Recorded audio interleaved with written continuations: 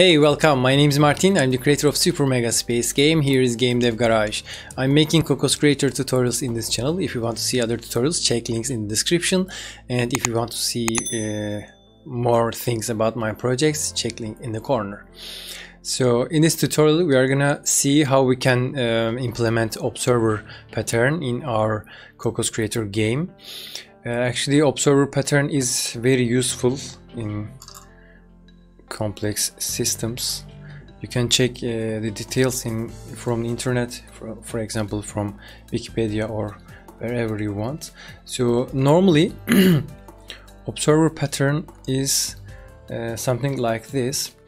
We have a subject which is a simple node which is invisible in our tutorial, and we want to emit events from our node, and we need to have some observers listens that event happens in that subject. So what that means, for example, in a space game like Super Mega Space Game, you fly the spaceship and you hit a wall and explode. So if there are a lot of objects that should be notified when your spaceship exploded, and this is very useful when you need that information from other nodes or other components. That makes things much simpler than before. If you use this method in your system, this is very necessary for object-oriented programming.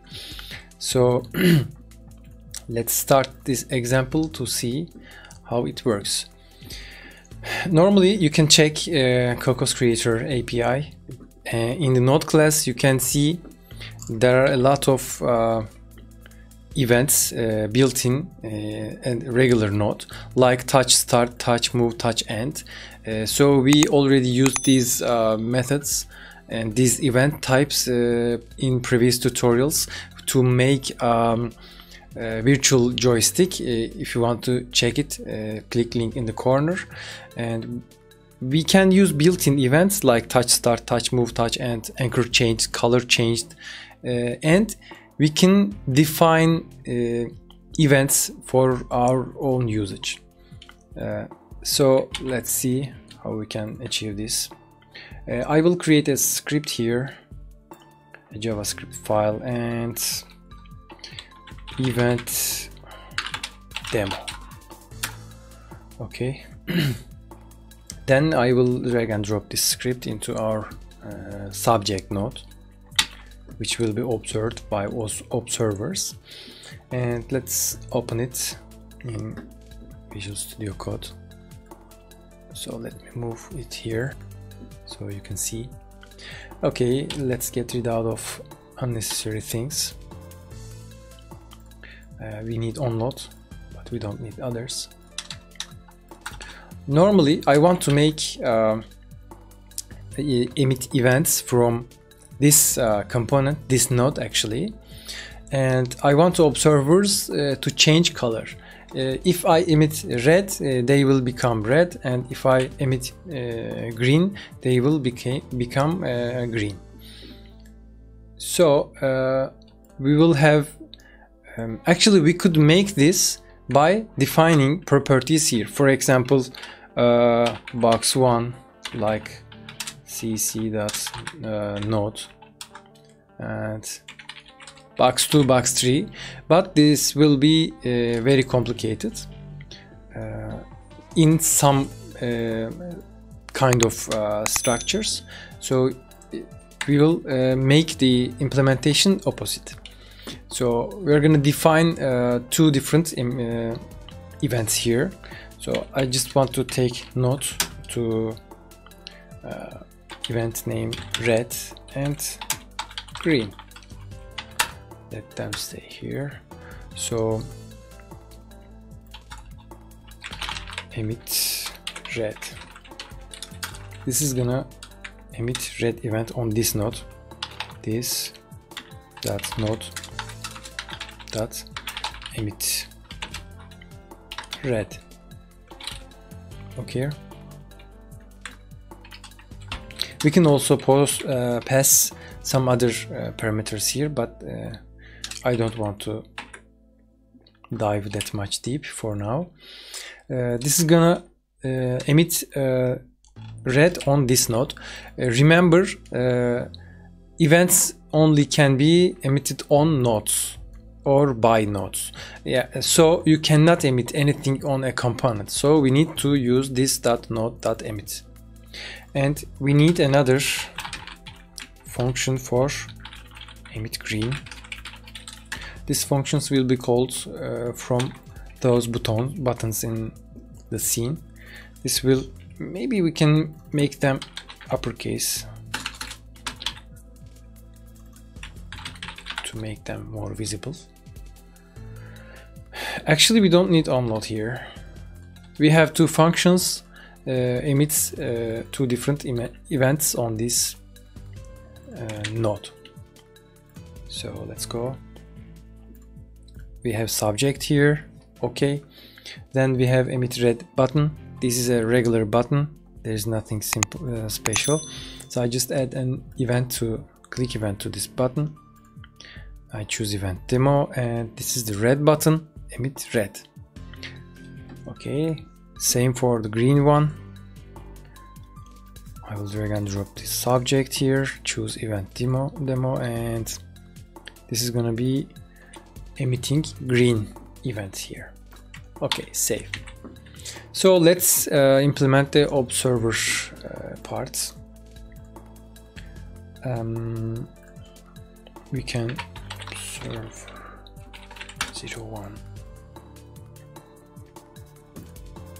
I will put different scripts on different observers, so I want to demonstrate other stuff on in next minutes. So let's see how we can observe events. So we are gonna have a link here to our subject node is a CC node property, and yes, we need onload here, and we need something to control color of this node.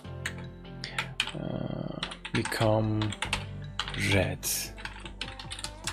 and become, I can't write, become green. Okay, these are internal functions. So in the onload function, we need to add a listener to subject node.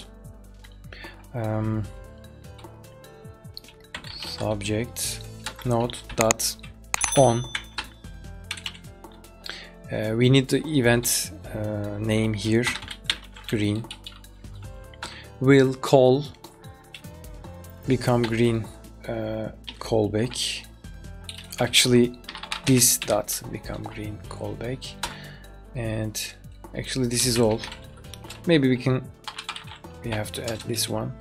So this is the current components method. Maybe we can check. Yeah, we have this in the end.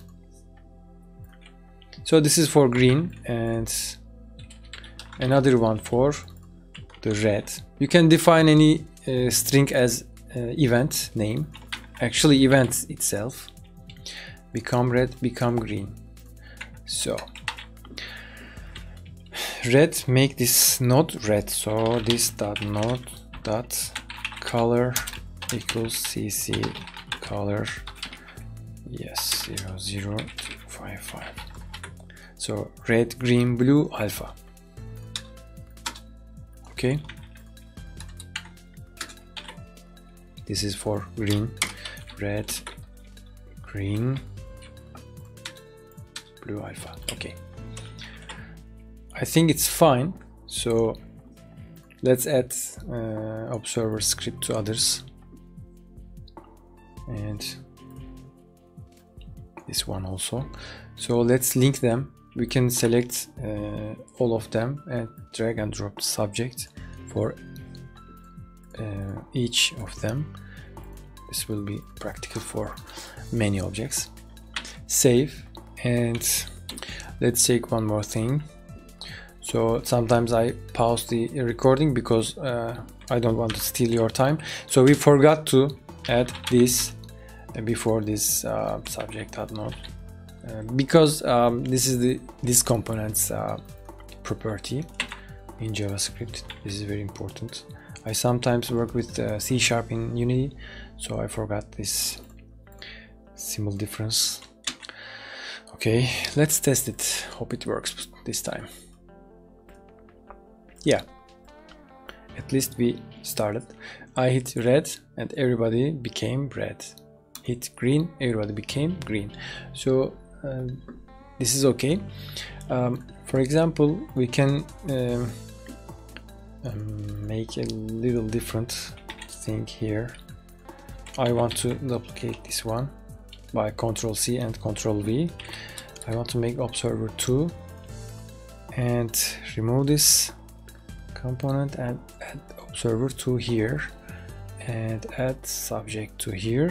And what I want to do is I just want to make observer 2 listen only red events, not green. So sorry, I need to double click to observer 2, and I just want to remove or just comment. Observer 2 will just listen red event. Okay, click run. Red, everybody becomes red, green. Only these guys becomes green, and red and green and red and green. Yes. So maybe we can add a little animation on them, but I don't want to spend too much time on this subject. Maybe on next videos we can use this feature, emit and event feature, on real life cases. So this is the end for this video. Thank you for watching and see you on next videos. Bye.